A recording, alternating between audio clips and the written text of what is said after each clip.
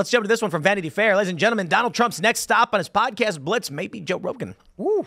Did you guys see this? I didn't hear. I Trump heard said he's going on Rogan. I dig it, man. And Rogan said, what? What did Joe say? Yeah, they were. I saw him. I'll play the clip for you, actually. You're doing a lot of podcasts recently. One that I would love to see you on is, I think Joe Rogan has to have you on. Yeah. Yeah. Would you do that? Oh, sure I would. I think Joe, like, besides us, Joe's I think I'm doing it, actually. Yeah? Yeah. So you are going to do Joe Rogan? Yeah, I am. Joe Rogan's the best in the game, for sure. And I think, you know, Did Joe become so well known because of the UFC? And he does a great job with that, right? What was it that made Joe the best? During COVID, you know, he was very outspoken on all the corruption going on during COVID. And I think that's personally when I started watching him a lot, too. And just he's an honest guy, too, right? He is. So I think... Good guy. Good guy. And I think you guys together would just And he's got a good voice. That's important. Yeah. So they didn't actually have the clip in there where he says, I'm going on Joe Rogan. No, he said it. Oh, he did? Yeah. Oh, okay. It's kind of weird because he says like, oh yeah, I'd be going on. Actually, I think I'm going on. Like it goes from being like, I am happy to do it / now I think maybe one of my assistants told me it's happening. The reason I got so much respect for Joe, like we became friends after I did his podcast, is that he risked his entire platform to give a voice to the other side that was being silenced. So I sent him a clip originally of Peter McCullough, right? And he ended up getting Peter on the podcast, Dr. Peter McCullough. So I wrote a book, and this Dr. Joel Kahn, who's a good friend of mine, he wrote the forward and he said, hey, check out this doctor. I trained him to be a cardiologist. And it was Peter McCullough speaking in front of the Texas Senate, right? And how they shut him down and all this stuff. And I sent that video to Joe, and Joe was like, yo, this is crazy what they're doing. And that's when all the real attacks started against Joe. Once he spoke up and gave a side, they tried to silence, you know, didacticism in the media is just unbelievable at this point in the game. They shut down any other narrative other than the one they're trying to push, and they just try to destroy people. So when Joe gave the platform to Peter McCullough and started really, and had Alex from the New York Times, he got fired. What was his name? Not sure. I don't remember. I can't remember. But he started giving a voice to, Alex. Berenson? Yeah, Alex Berenson, who's like a numbers guy. He had all the data. And then he had Dr. Robert Malone on and all these other people. And I believe, like, hey, you know, science, trust the science that we kept getting told means you hear from both sides. Science means you debate the science and you let science take place. That's not what happened. There was one narrative, and that's why I really gained so much respect for Joe during that whole thing, because they tried to take him off Spotify and lose his platform and everything. And you know, I mean, he kind of was in a league of his own before COVID. I mean, I only knew him from UFC stuff, but he had really built a serious business and carved out, I think, a form of podcasting that he has sort of become signature for. So it is interesting that, you know, he was like, I have questions, I want to hear answers. I mean, that's what's so unique to me about his show, is like he just gets to be like, I'm kind of curious about what you have to talk about. Right. I want to hear about it. And one of the things that I said was he's more punk rock than any of these people, because he risked whatever he got, over $100 million platform on Spotify.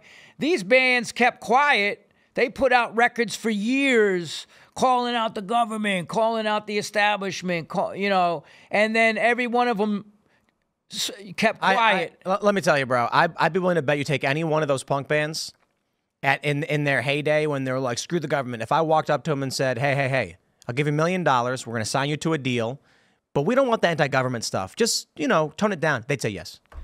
They'd say sure. Look at Jello Biafra. Got to call him out. This guy was completely anti-establishment, anti-government, and if you look at his stance during the whole COVID thing, I was like, we're living in an alternative reality. And all these bands that I looked up to, you know, my new album, I said, all my heroes abandoned me, right? I had a lyric in there because all the punks that I looked up to back in the day just all started bootlicking the government, man. And I'm like, wild, yo, dude. and then came after anybody that had anything to do. People would, you know. There was I can't remember who said this. Was it Matt Walsh? Maybe I can't remember. No, it might have been Alex Berenson. I don't know. I'm not giving proper credit, but they were saying on X, maybe it was Zuby. I think it was Zuby. I love Zuby. Yeah, that often people think that when you got a lot of money, you got FU money. I think it was Zuby. You got FU money, and you're like, I'm rich. I can do whatever I want. That's actually not true. Yeah. These people are super rich, and they're like, I'm not gonna risk speaking up for $10 million. Are you nuts? When people are broke, they're like, who cares? I'm broke. But then you look at Joe Rogan, and he's got all these big deals, and he has apologized on some instances. Yeah. And he's like, he went ham. He said, I'm going after all of this stuff. I'm going to talk about whatever I want to talk about. I'm going to call out the BS. He championed things. CNN ran a picture of his face, making it look like he was sick. Yo, you saw that? Oh, that was disgusting. They made him look green. And he never backed down. And he never backed down. He took horse. Well, we can't get into all that. Well, they put a dude. I gotta tell you, they were claiming that he was taking horse medicine, and they showed a little cartoon, like there's a little horse icon on the screen. Yeah. I was like, why did they do that? Oh, he had Sanjay Gupta on, and he called out Sanjay Gupta, and Sanjay Gupta had to cop to it, like, yeah, that was wrong. They shouldn't have done that. And then he backtracked later. That just shows you, Gupta went on CNN later, and then backtracked. I didn't see that. Yep. He was on Rogan. He was like, yeah, you're right. But then later said, well, actually, because these people in the press, the corporate press machine, like we saw with Martha Raddatz when she tells J.D. Vance, it's only a handful of apartments being taken over. Yeah. They hate you. They look, man, I feel like when you look at Bill Gates and these powerful global elites, and then you look at people like Joe Rogan, it's populist, it's elitist. The elitists, in their mind, they're thinking the average person is too stupid. We need to just manipulate them like sheep. And then the populists are like, hey, man, you do you, and we'll figure it out. So we're on the populist side. We believe in you, dear listener, to make your own decisions and do what's best for you. And that if we work together, then meritocracy and the best ideas win. These elites, they think, nah, like Michael Bloomberg said, we're going to tax the poor. That's a quote. Yeah. He said, we tax the poor because poor people spend money on things that are bad for them. So he tries doing the soda tax. He tries to do these punitive taxes because he doesn't want poor people to be able to buy these things. Yeah, I was in New York when he was doing all that. I mean, if you just listen to the stuff that the World Economic Forum talks about, like, it's just incredible what they're planning for everybody else. And then, it's like rules for thee and not for me. When you go the meeting they had over there in Switzerland, they're flying in all the elites on 1,100 private jets, SUVs, parties, eating whatever they want, do whatever they want.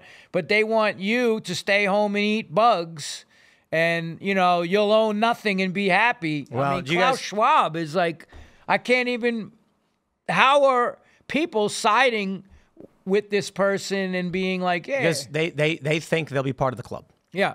These liberal elites who hear these things and then side with it think that when all is said and done, and they're forcing people in pods and eating the bugs, they're like, yeah, but I'll get steak. Yeah. Because you take a look at the like, what is it, what are they doing, COP24 now, COP25 or whatever, the climate agenda stuff, where all the billionaires flying on private jets to complain about how everybody else is flying on commercial planes. These liberals are like, if I side with them and help them, then I get to suckle the teat of the machine when everyone else is living in the gutter. It's not going to happen. When the elites shut everything down, shut down your cars, shut down your computers, make you get rid of cash and you're all digital currency now. Right. These liberals are going to be right there on the bottom with everybody else. Well, that famous saying, first they came for this, and then they came for these people, and then finally I didn't speak up, and then finally they came for me, and that's, we're seeing it all. We're seeing like crazy stuff, and I never really was I just wanted to be left alone. I lived in New York. I was a musician. I trained for Ironman.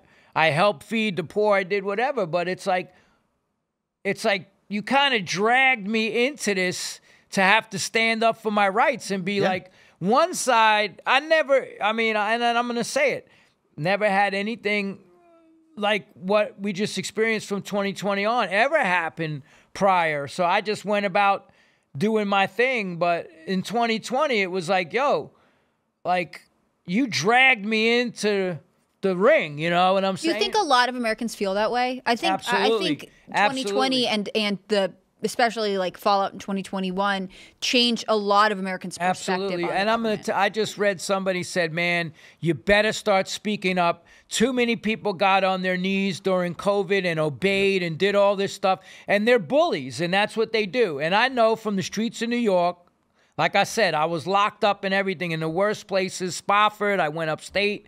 Like, I could tell you right now, if you don't stand up to a bully, they're just going to keep doing what they're doing. And that's everybody obeyed and complied. 2 weeks, flatten the curve and all this. And I'm like, I smelled the rat right away. I said, nah. I filmed and I put it on my Instagram page. I went around to all the hospitals because my friends are nurses. And they're like, dude, we're not overrun. We're not. And I filmed about 6 or 7 hospitals, no ambulances, no nothing, empty emergency rooms, the triage tent in Central Park. Nobody went in there. The Javits, they had 1,000 beds, 6 beds full. The USS. But that's because Cuomo put the sick people in nursing homes and killed a bunch of elderly people. No, that was the old people he did that to. Right. He put the old. He put recovering COVID patients, instead of using Javits, he put them in nursing homes, and it killed 15,000 people. Right. Well, he was just crazy, and he put out a book. But it wasn't just him. Yeah. It was, I believe it was Wolf, Whitmer, Newsom. Who am I missing? Because there was. Yeah, they were doing it in Pennsylvania. They did Jersey, it, Michigan, Ohio.